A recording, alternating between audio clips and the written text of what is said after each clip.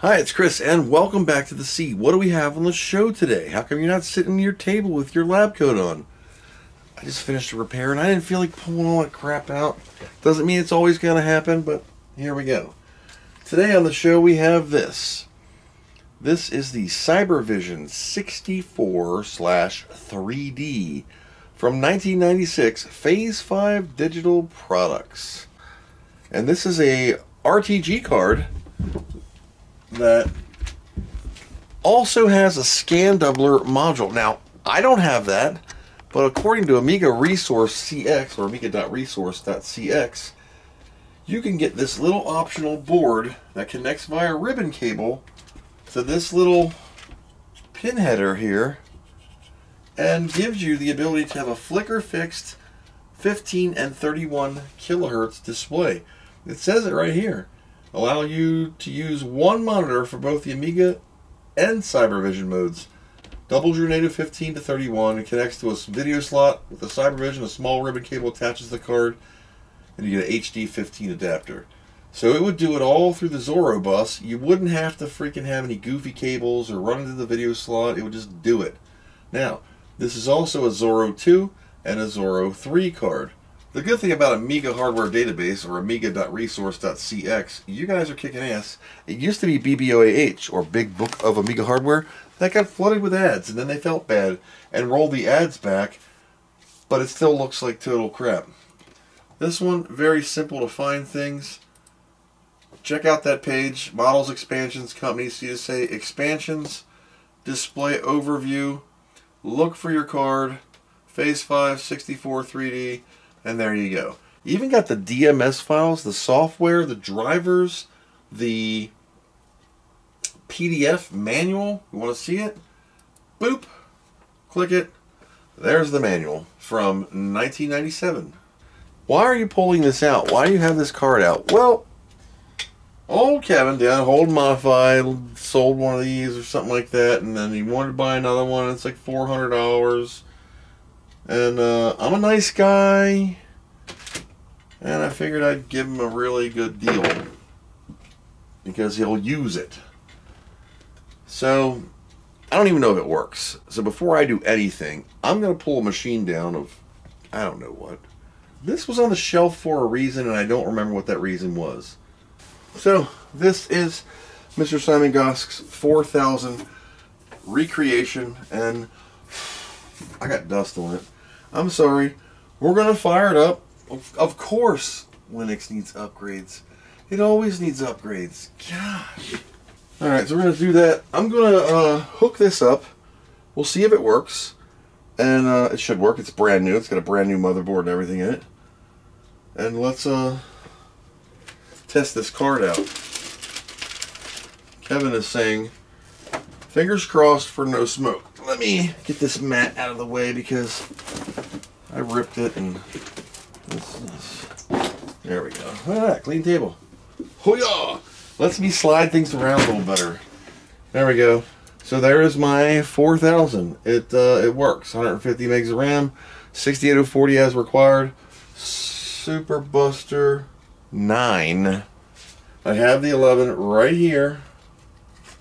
You know where I got it from? Anal Logic. Yep. It's with my Super DMAC 04. So, we know this works. We're going to turn it off. We're going to take the 9 screws out that open this pickle up. 8 screws. Top comes right off. Lay that down carefully. Now we can see inside the unit. I know it's black. You can see made by Simon Gosk. This is just a holder for my card, which is what? A 32 gigabyte compact flash. Alright. Here's the Amiga 4000. This is a Zorro 3 card. So it doesn't require you to use your video slot. Let's see, does this card work? My first test is of course going to be the double mouse button and magic smoke. So we'll scoot this over here so we can all watch the explosion. Double mouse button. Does it say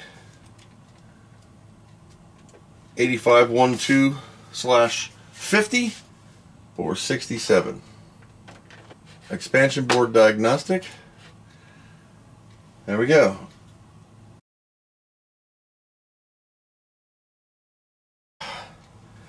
Now it doesn't see it. It saw it once in Zorro 2 mode, and then it said, F you. I can be a real serious bitch if I don't get what I want. I'm not doing it. I did clean the dudes. And I lost the fiberglass pen. We're going to get some alcohol. We're going to do it right. But I'll clean it really good anyway. And I'm going to fiberglass pen it while it's wet. That'll pull a lot of carbon off. Oh yeah, look at that. Doesn't mean that that's why it's not working. It just means that it's not working now. Didn't work.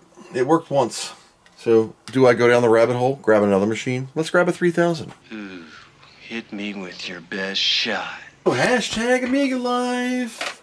Hashtag Amiga Life. Hashtag Amiga Life. That's what happens. You touch one thing. Me and Mr. Jonathan were talking the other day on the old messenger, and he was having some issues with some of his stuff. Which I mentioned, I'm like, all this Amiga, and we love them so much. What do we love about them? All I remember is always working on them to fix them.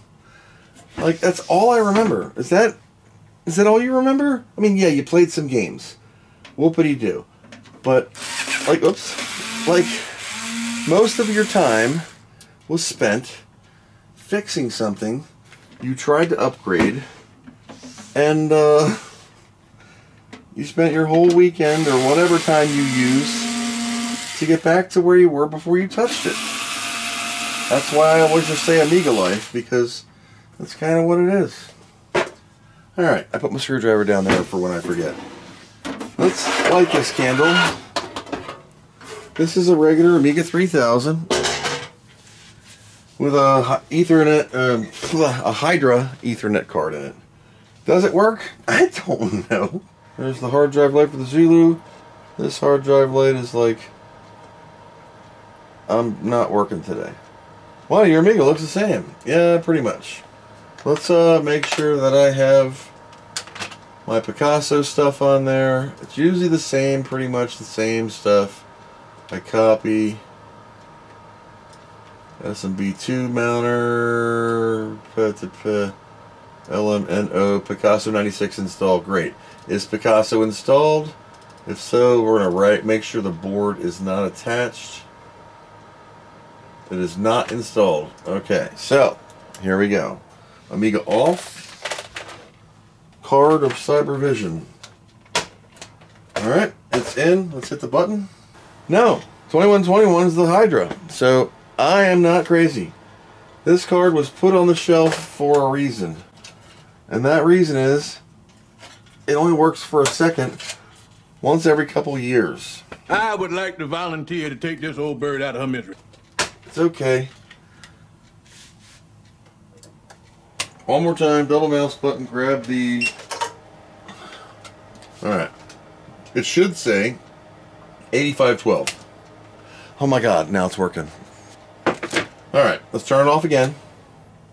Go like this. Turn it on. See if it shows up again. Well, honk my horn. Maybe I just got it in there the right way. Let's put Picasso on it and make sure the board attaches. Because you know, if this doesn't work and I sell it to Kevin and something's wrong with it, he's just going to give me a world of shit. And that's one to grow on. 2022. Icon first install. Proceed. Proceed. No, I don't really read the book. So as you can see here, it does detect the card, which is a good thing. Just let it do its thing. I'm going to say 31 kilohertz because I'm in amber. You can also choose 15 kilohertz. I don't want the printer patch, so no and yes. Proceed. Alright, so I hooked up a VGA cable to this monitor, and what we're going to do is boot the Amiga. Got to fix my hard drive light, a little prick. Okay, so we have RTG enabled. We're now going to configure it. Here's how you do a quick one. Sys, prefs, find your P96. You should get a board. There we go. Please attach the board. The board's attached, so I'm going to take this one and get rid of it. That's my secondary port that I don't have. Now I'm going to tell it I want 800 by 600. I want it in true color, and I'm going to make sure this is near 60 hertz right here. So I'm adjusting this clock slider. There we go. As an NTSC Amiga, you do 50 if you're PAL. You can interlace or double scan the screen. I don't do that. When I click test, this monitor should come on and I should see a signal. That's 800 by 600. So this RTG card works. Let's go even higher. 1024 by 768 and crash. Story of my life. Why didn't it work on the 4000? Because I touched the buster chip and probably broke the whole thing. Amiga life. Amiga life. Fuck. They don't like you. I don't like you. I had interlace checked off. Whoops. Uncheck interlace. Make sure it's 50 hertz or 60 hertz. My monitor couldn't do that weird crap. So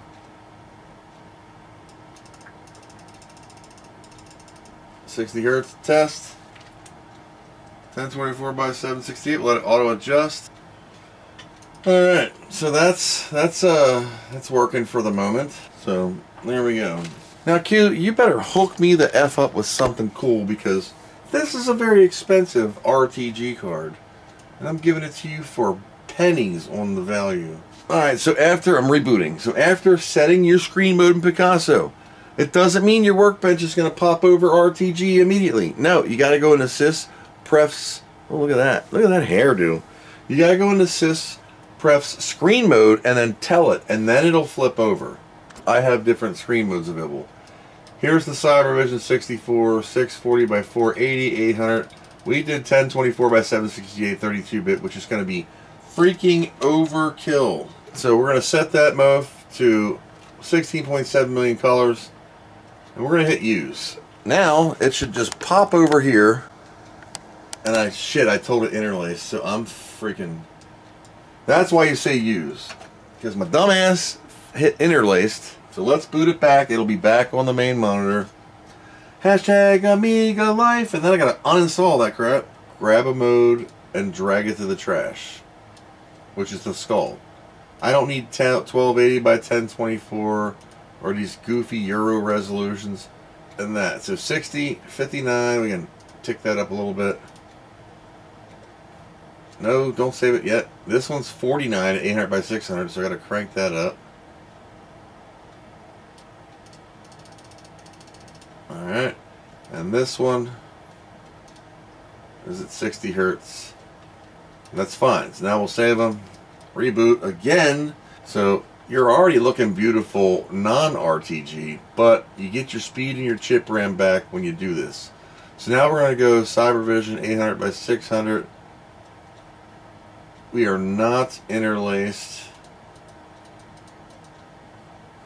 Let's say use. And there we go. So that's our workbench. Now my palette's going to look a little weird. Oh, because I'm 256 color magic workbench. That's great. Or 8. I just want to see something. Yeah, it's the palette. So there you go. There. So magic workbench palettes are a little bit red drifted. Cool thing is if on RTG, number one, it takes forever to boot. You get your chip RAM back. So you get all your chip RAM back. I got 2 megs of chip RAM and 12 megs of fast. That does use a little bit of fast. 4 megs, but the card itself works fine. Oh, that is my P96. So that's that. And then when I reboot, because I didn't save it, I don't make any permanent changes to my machine. I can then remove the Cybervision64 board from this machine and remove the Picasso 96 setting, and even uninstall Picasso 96 entirely, because I don't have a card in this machine. And I didn't have a need for it with the Amber system. So that's the quick fix of the Cybervision64 3D. Crusty connector, fiberglass pender, and then 3000, and there you go. So I don't see any jumpers for Zorro 2 or Zorro 3.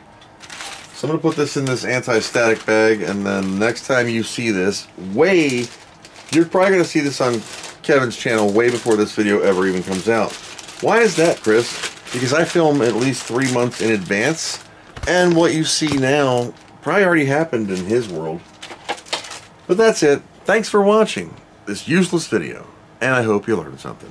All right, Chris, keep the Amiga dream alive. Please consider joining the Patreon. Yo, it's Big Snoop, D.O. Double Gears. Some people ask me, do I really know Dr. Chris? To which I say, hells yeah, I know him. Thanks for checking this out. And as Dr. Chris says, thanks for watching, and we hope you learned something. Wow, that was great. Please consider helping Dr. Chris. Dr. Chris, he's the best there ever was. I can tell you that personally, besides me, of course.